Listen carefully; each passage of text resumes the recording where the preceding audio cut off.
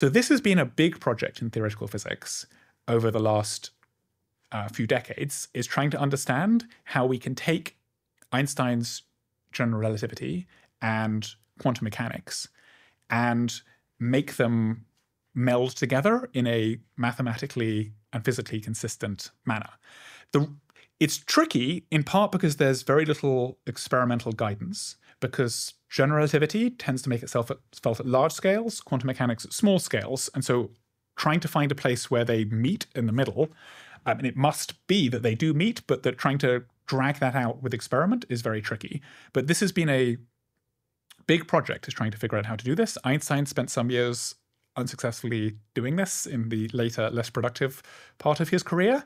And this project of trying to unite these is something that a lot of people have thought a lot about. This string theory comes out of this, this project, a number of other lines of thought.